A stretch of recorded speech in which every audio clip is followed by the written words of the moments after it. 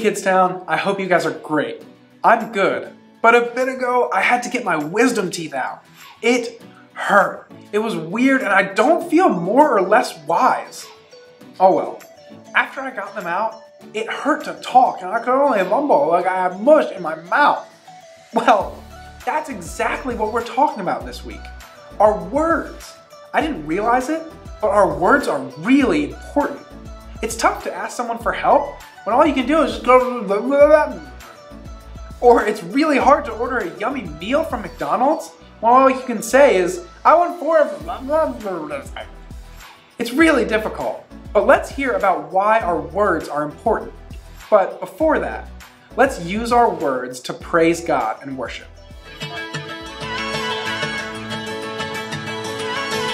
You never turn away, you never leave my side.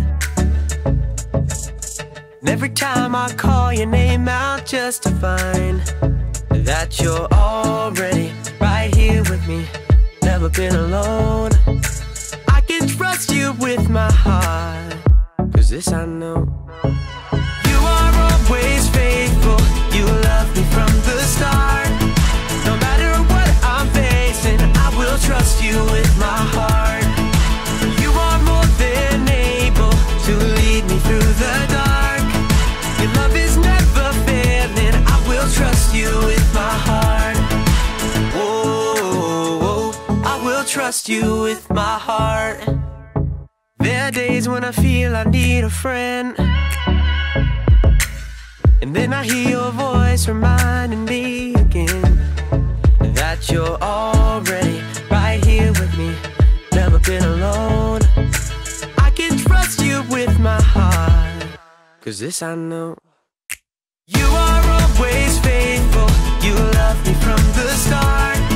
No matter what I'm facing, I will trust you with my heart. You are more than able to lead me through the dark.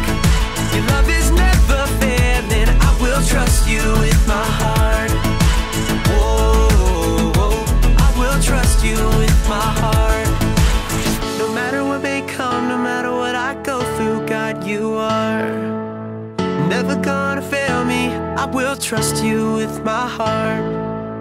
No matter what may come, no matter what I go through, God, you are never gonna fail me, I will trust you with my heart.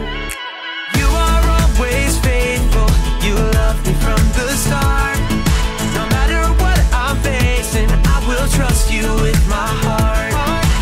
You are more than able to lead me through the dark. Your love is never failing, I will trust you with my heart. Whoa, I will trust you with my heart. Whoa, I will trust you with my heart. Whoa, I will trust you with my heart.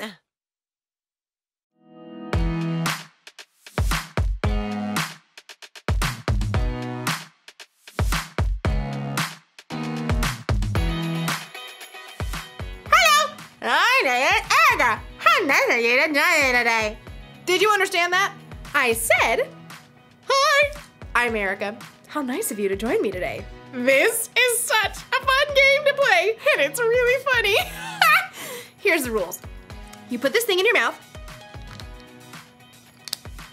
and then you say things and he knows how to guess what you say.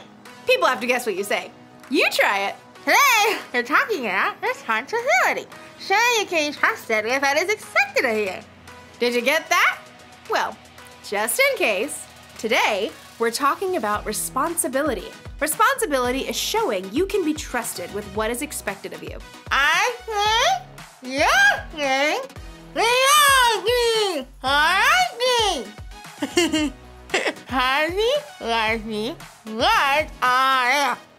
Fuzzy Wuzzy has blue hair. Fuzzy Wuzzy, Wuzzy, Fuzzy, Wuzzy. Sometimes I'm gonna clear up. Wow! It's really hard to communicate with that thing in your mouth. Could you understand anything I was saying? I never realized how important my words were until I had them taken away from me. Today's Bible story is all about how important words are and how we should use them. I think this will be a very important lesson for all of us to listen to. So, see you soon! Did you get it? Huh? Everything going? Huh? The Bible. It's 66 books of history, stories, letters, and poetry that fit together to form God's one big story. The epic adventure of how He created us and loves us so much that He made a way to rescue us. As we travel through the Bible, from Genesis to Revelation, we discover people who met God and found their lives changed forever.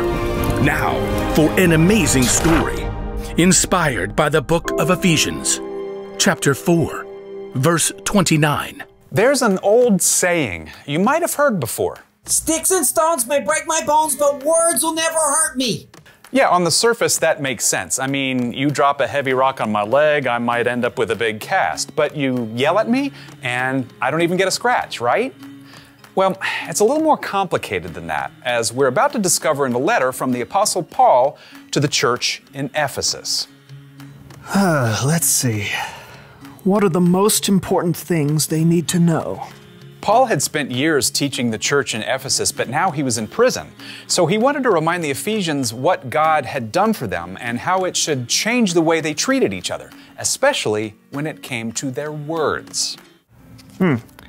Don't let any evil talk come out of your mouths. Say only what will help to build others up and meet their needs. Then what you say will help those who listen. Your words are strong and powerful. They can make an incredible impact on the people around you, whether that's for good or not.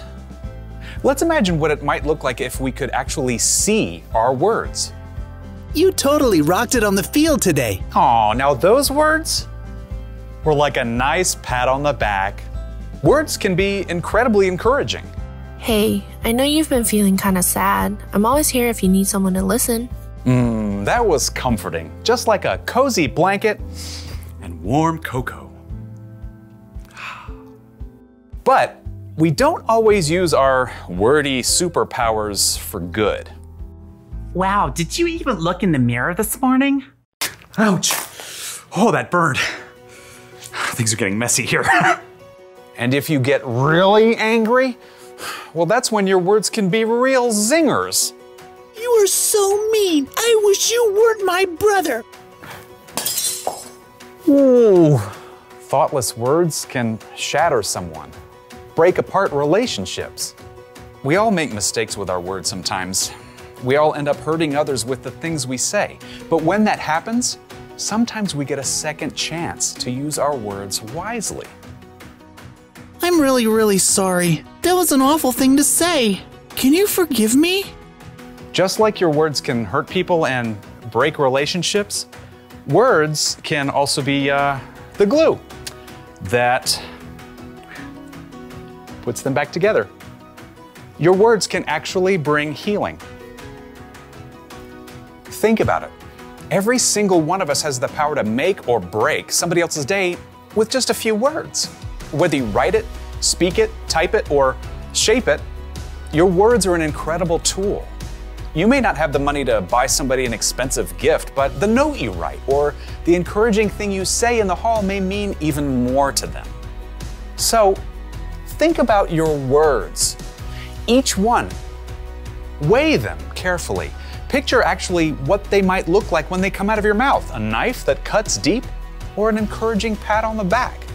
Remember, Paul believed our words are so important to God that he wrote about it from prison. Don't let any evil talk come out of your mouths. Say only what will help to build others up and meet their needs. Then, what you say will help those who listen.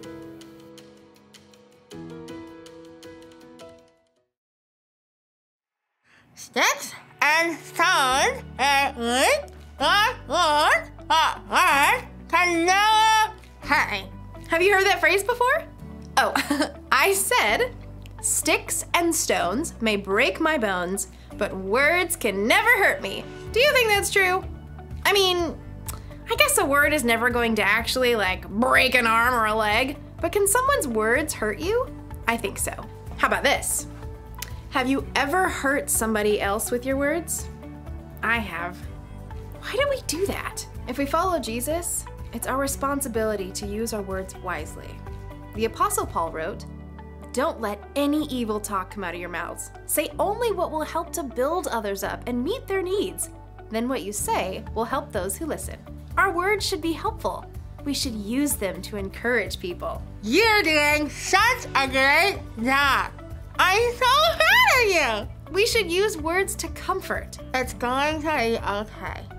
When life gives you lemons, make lemonade. And you should definitely use your words without this thing.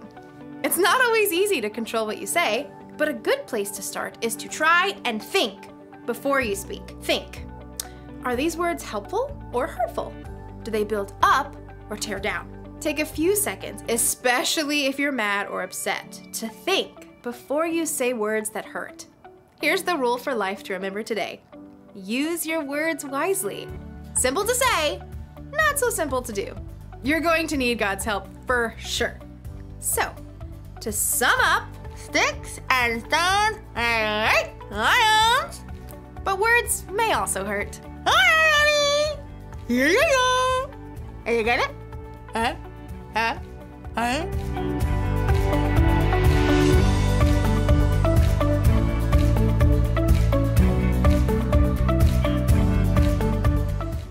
That is such an important message. Have you ever felt hurt by a word before? I know I sure have. But at the same time, I've also felt helped by words. This week, as we're going about our lives and going about our days, let's not forget this important rule, to use our words wisely. I hope I still can, even if I got my wisdom teeth out. I think I can. The next time you're angry, remember that the words we use can either help or hurt someone. And we should use our words wisely so we don't accidentally hurt someone with what we say. Well, speaking of words, let's say our memory verse challenge one more time. Okay, are you ready? Here it is. Suppose you can be trusted with something very little. Then you can also be trusted with something very large. Luke 16:10. Okay friends, I'm out, but I'll see you guys back next week for more Kidstown at Home. See you then.